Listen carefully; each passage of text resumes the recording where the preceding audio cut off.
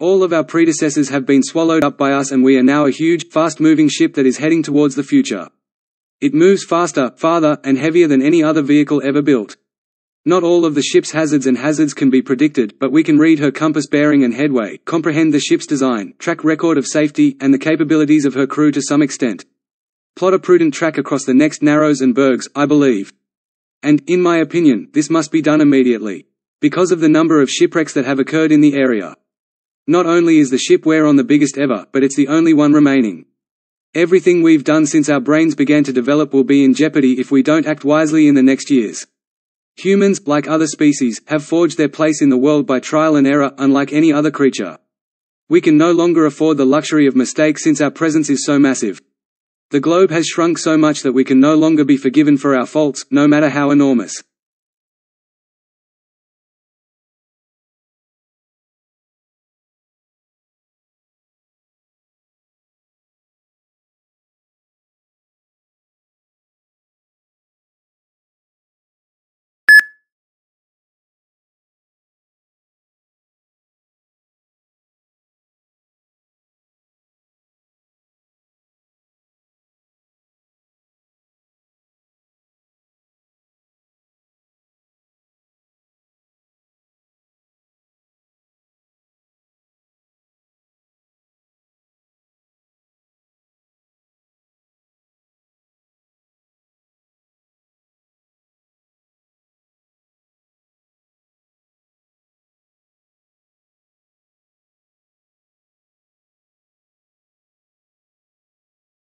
All of our predecessors have been swallowed up by us, and we are now a huge, fast-moving ship that is heading towards the future. It moves faster, farther, and heavier than any other vehicle ever built. Not all of the ship's hazards can be predicted, but we can read her compass bearing and headway, comprehend the ship's design, track record of safety, and the capabilities of her crew to some extent. Plot a prudent track across the next narrows and bergs, I believe. And, in my opinion, this must be done immediately. Because of the number of shipwrecks that have occurred in the area. Not only is the ship we're on the biggest ever, but it's the only one remaining. Everything we've done since our brains began to develop will be in jeopardy if we don't act wisely in the next years. Humans, like other species, have forged their place in the world by trial and error, unlike any other creature. We can no longer afford the luxury of mistake since our presence is so massive. The globe has shrunk so much that we can no longer be forgiven for our faults, no matter how enormous.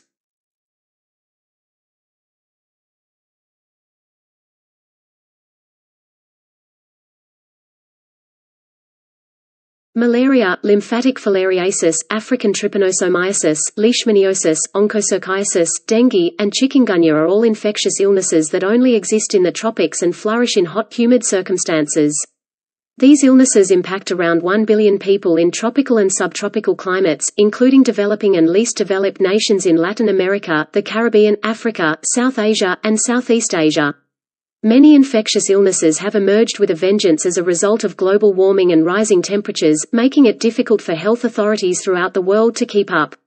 In underdeveloped nations, deteriorating health infrastructure has curtailed investment in public health, and a new strain of drug-resistant infectious illness has caused havoc.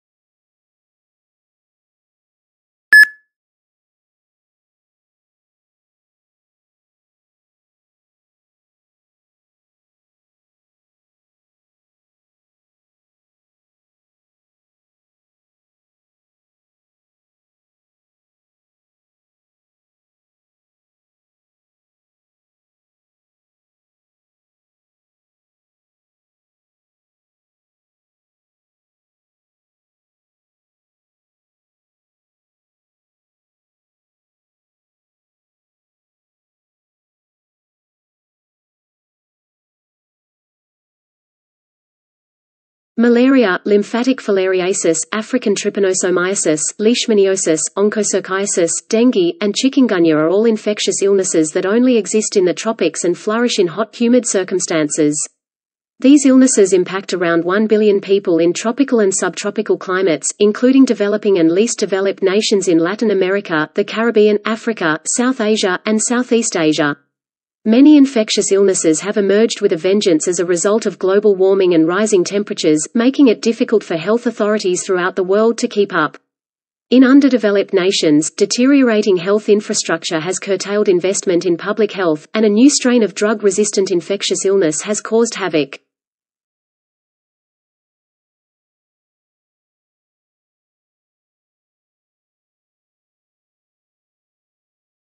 We're debating whether or not to apply for a patent on the clicker in question. If I were prepared to go to the patent office and say, "Okay, I want a patent on a clicker, period," then I would. The patent officer would have a fit of giggles. I believe that the clicker is nothing new. For a long time, presentation clickers have been in use. We'd have a 0% chance of really getting it. If we could persuade the patent office that clicker deserves a patent, we'd get our wish. However, it would be quite beneficial. After this point, every clicker manufactured would be infringing. And if it does, we'll take $1 or $2 from each violator. All in all, that's quite a sum of money. Let's take it to the extreme and write 1,000,000 words. Go to the patent office and request a patent for this precise item. And those 1,000,000 words detail each and every radius, each and every substance, and every aspect of this. The patent officer confirms that they had never seen anything like it. Take it if you want to. Even if you were to obtain the patent, its monetary worth would be negligible.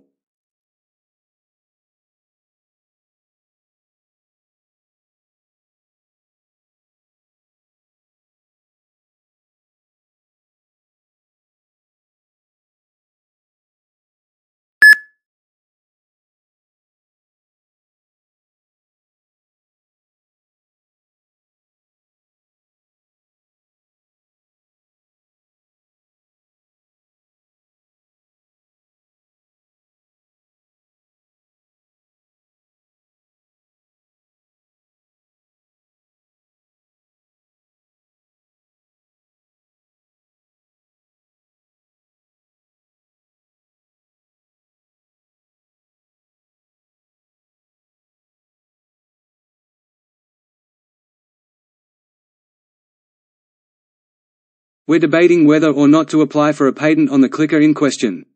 If I were prepared to go to the patent office and say, "Okay, I want a patent on a clicker, period," then I would. The patent officer would have a fit of giggles. I believe that the clicker is nothing new. For a long time, presentation clickers have been in use. We'd have a 0% chance of really getting it. If we could persuade the patent office that clicker deserves a patent, we'd get our wish. However, it would be quite beneficial. After this point, every clicker manufactured would be infringing. And if it does, we'll take $1 or $2 from each violator. All in all, that's quite a sum of money. Let's take it to the extreme and write 1,000,000 words. Go to the patent office and request a patent for this precise item. And those 1,000,000 words detail each and every radius, each and every substance, and every aspect of this. The patent officer confirms that they had never seen anything like it. Take it if you want to. Even if you were to obtain the patent, its monetary worth would be negligible.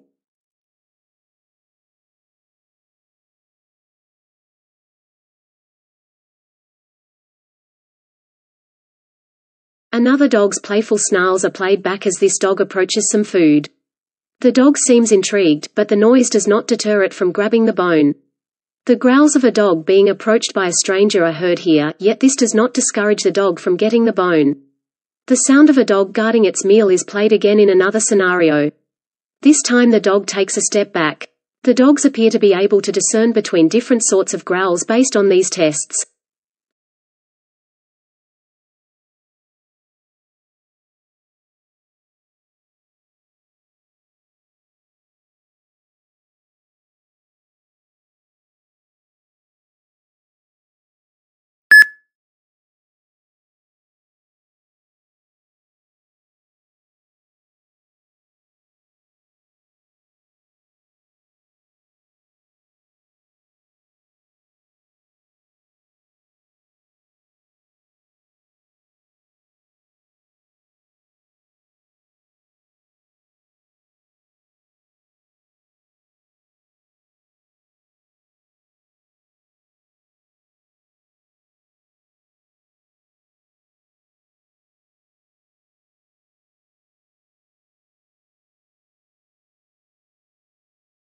Another dog's playful snarls are played back as this dog approaches some food.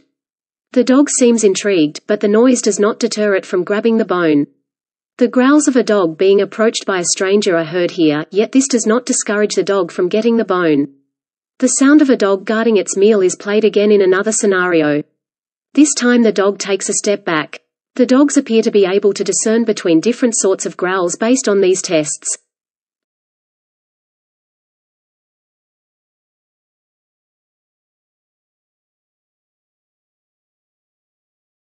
If we remain with the sports example, the brand is the talent, and the response is that you can spend $450 million on the stadium. But, if the player quality is poor over a 10-year period, and they lose more games than they win, there will be a lot more vacant seats in their foyers, right? The brand is the talent, regardless of how wonderful the marketing is or how gorgeous the stadium is. Bennies and Biederman team together once more. Great groups leaders like talent and know where to discover it. They take pleasure in other people's abilities.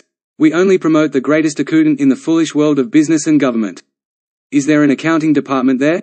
Do they have a sales section for the greatest salesman? Is there a training department for the top trainer? Isn't it something you do in sports? Most of our professional coaches were second-rate or marginal players who were outstanding scholars of the game and people. In other words, they were good. Isn't that what a good leader does? When I was a youngster, there was a guy who led Yale University to year after year of NCAA swimming titles. And I've never heard of the scene being verified, but that doesn't surprise me in the least. Their coach had a strange quality: he couldn't swim, but he could certainly encourage swimmers. Isn't that exactly the point? It's a thing known as leadership.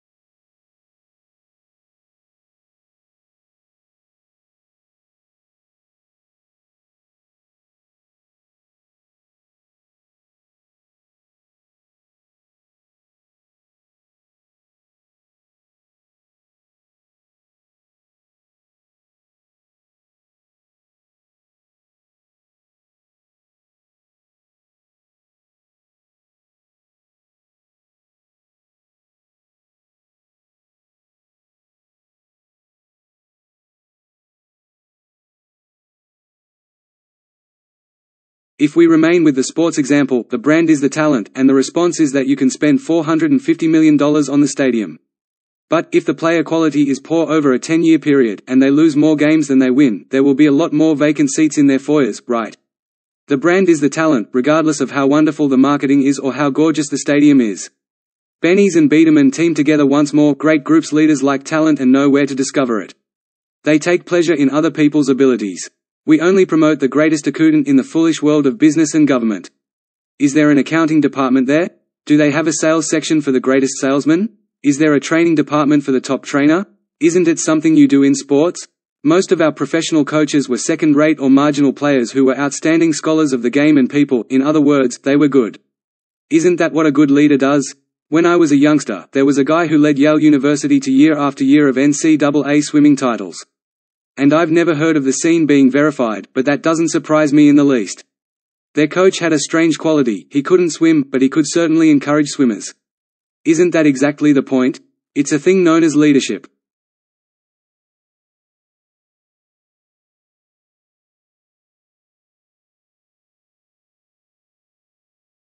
Only one country, tiny little Bhutan, wedged between China and India, has adopted the gross national happiness as the central index of government policy, and actually has a good deal of success in education and in health and in economic growth and in environmental preservation. They have a rather sophisticated way of measuring the effects of different policies on people's happiness. They are the only country to go that far. But you are now beginning to get other countries interested enough to do kind of white paper policy analyses of happiness research. What effects would it have if we used it more for public policy? You are beginning to get countries like Australia, France, Great Britain, that are considering publishing regular statistics on happiness. So it is beginning to become a subject of greater interest for policymakers and legislators in different advanced countries.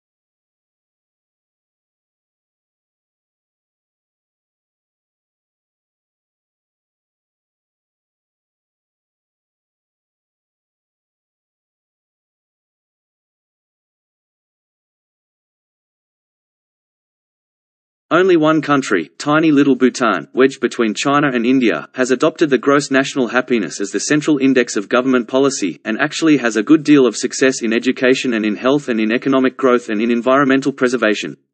They have a rather sophisticated way of measuring the effects of different policies on people's happiness. They are the only country to go that far.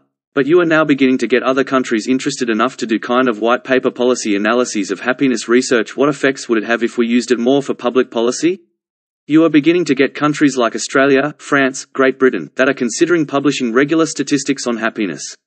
So it is beginning to become a subject of greater interest for policymakers and legislators in different advanced countries.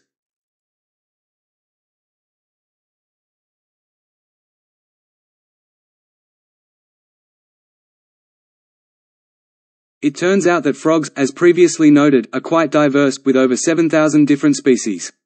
Many of these frogs are nocturnal, which means that they only come out at night, but some of these nocturnal frogs also have extremely brilliant colors, such as the blue of the poison dart frog. Because of their toxicity, these frogs are called poison dart frogs, and the reason is because the indigenous people of South America used to catch these frogs and roll darts on their skin, and they would use that to shoot monkeys out of the trees. It is because of their toxicity that these frogs are called poison dart frogs. Having neurotoxins on their skin makes it necessary for them to wear armor that covers them from the inside. What makes amphibians unique from other vertebrates is that they have specific glands that create poisons to protect themselves from predators, which causes the muscles of their prey to become paralyzed so they can't bite and stop breathing, making it impossible for them to kill the prey. As it turns out, a few of them are deadly, and they're out in the open at all hours of the day, so they're flaunting their brilliant colors and displaying their poisoned nests in some way.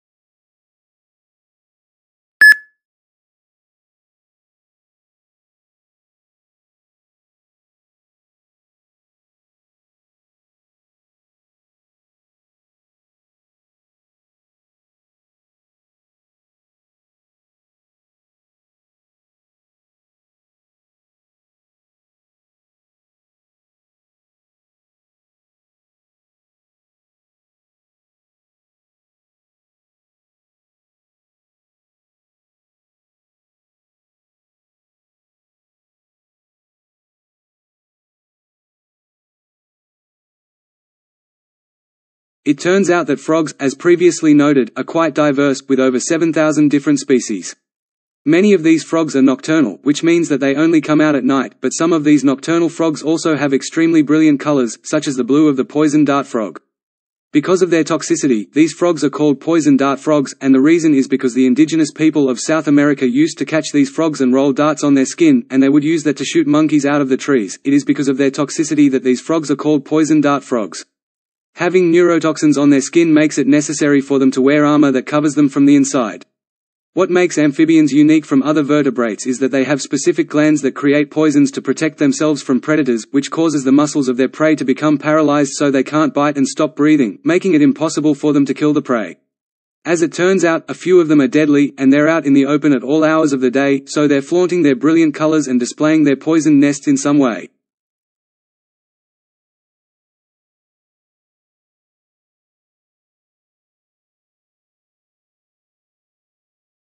What I'd want to examine today is the extent to which a writer's writing style and output are influenced by the technology he or she uses, if, well, a pen can be considered technology.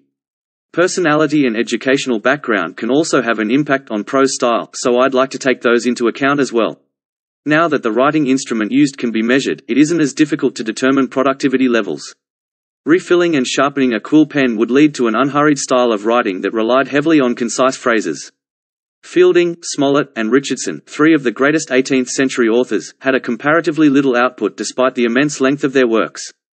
It wasn't until the mid-19th century that the fountain pen was created. Dickens and Thackeray, for example, did not have to constantly restock their supply, which may explain why they were able to produce such a large volume of work. The typewriter, on the other hand, was designed to expedite the writing process once you mastered it, which made it popular among journalists. A short-winded style of writing, I believe, was born out of this. In the prose form if you choose. According to one author, writing became more conversational and long-winded because of the use of tape recorders or dictating machines. It is possible that Henry James dictated some of his later works even though he did not utilize these devices. No word processors, computers or cinematic narrative approaches are going to be discussed today.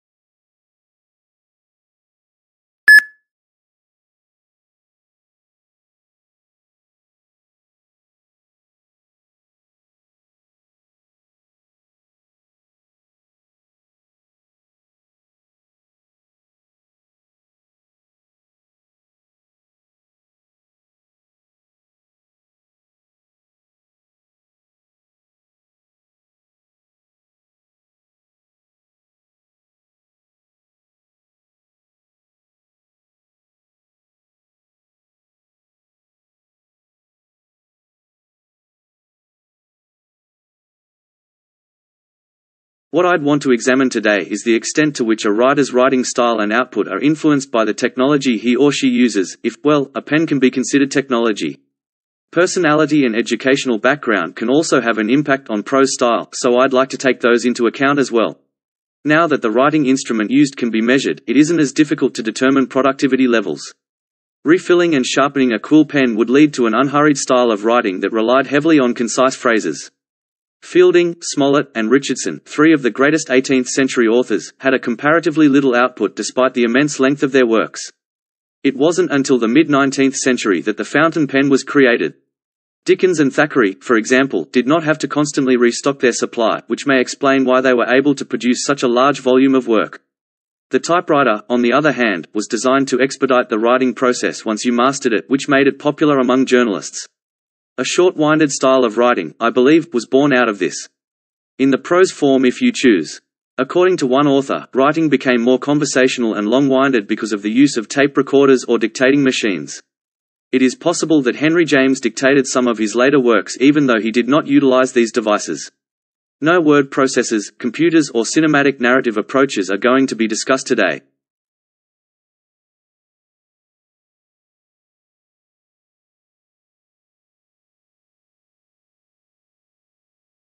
If we remain with the sports example, the brand is the talent, and the response is that you can spend $450 million on the stadium. But, if the player quality is poor over a 10-year period, and they lose more games than they win, there will be a lot more vacant seats in their foyers, right? The brand is the talent, regardless of how wonderful the marketing is or how gorgeous the stadium is. Bennies and Biederman team together once more. Great groups leaders like talent and know where to discover it. They take pleasure in other people's abilities. We only promote the greatest accoutant in the foolish world of business and government. Is there an accounting department there? Do they have a sales section for the greatest salesman? Is there a training department for the top trainer? Isn't it something you do in sports? Most of our professional coaches were second-rate or marginal players who were outstanding scholars of the game and people, in other words, they were good. Isn't that what a good leader does? When I was a youngster, there was a guy who led Yale University to year after year of NCAA swimming titles. And I've never heard of the scene being verified, but that doesn't surprise me in the least. Their coach had a strange quality: he couldn't swim, but he could certainly encourage swimmers. Isn't that exactly the point? It's a thing known as leadership.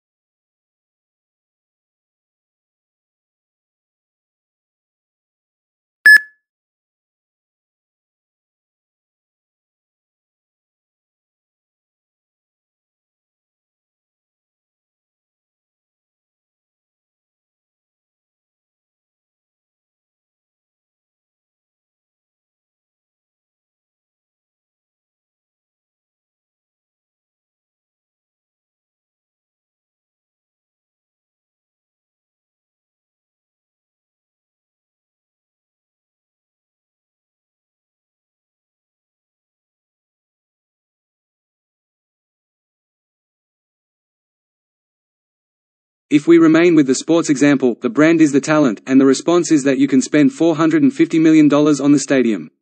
But, if the player quality is poor over a 10-year period, and they lose more games than they win, there will be a lot more vacant seats in their foyers, right? The brand is the talent, regardless of how wonderful the marketing is or how gorgeous the stadium is. Bennies and Biederman team together once more. Great groups leaders like talent and know where to discover it. They take pleasure in other people's abilities. We only promote the greatest student in the foolish world of business and government. Is there an accounting department there? Do they have a sales section for the greatest salesman? Is there a training department for the top trainer? Isn't it something you do in sports? Most of our professional coaches were second-rate or marginal players who were outstanding scholars of the game and people. In other words, they were good. Isn't that what a good leader does? When I was a youngster, there was a guy who led Yale University to year after year of NCAA swimming titles. And I've never heard of the scene being verified, but that doesn't surprise me in the least. Their coach had a strange quality. He couldn't swim, but he could certainly encourage swimmers. Isn't that exactly the point? It's a thing known as leadership.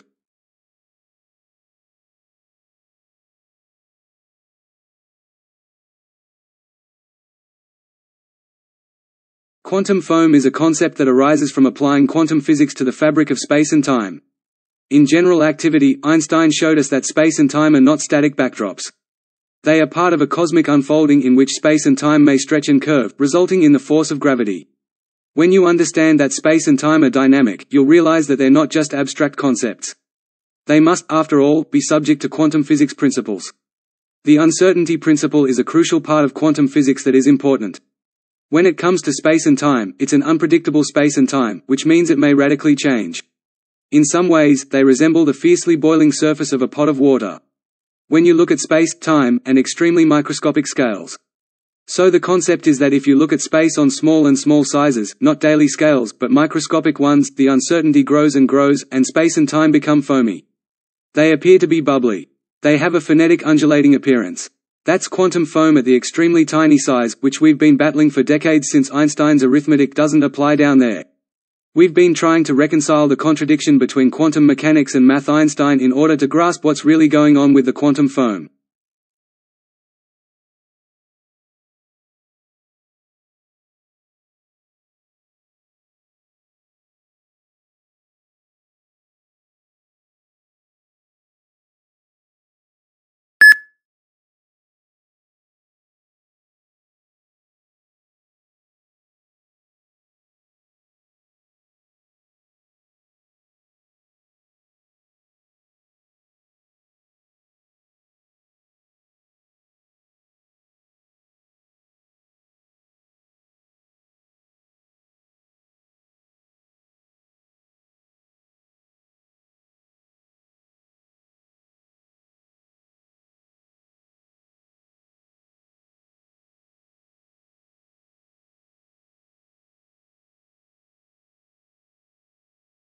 Quantum foam is a concept that arises from applying quantum physics to the fabric of space and time.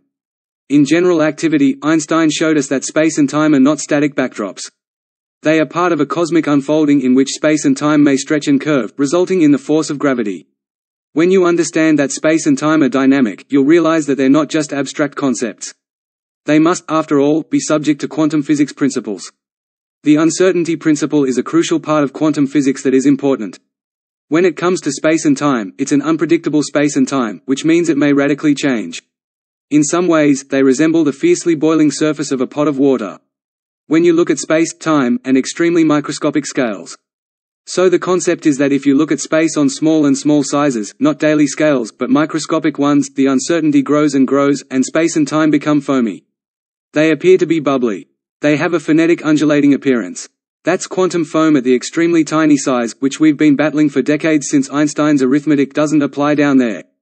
We've been trying to reconcile the contradiction between quantum mechanics and math Einstein in order to grasp what's really going on with the quantum foam.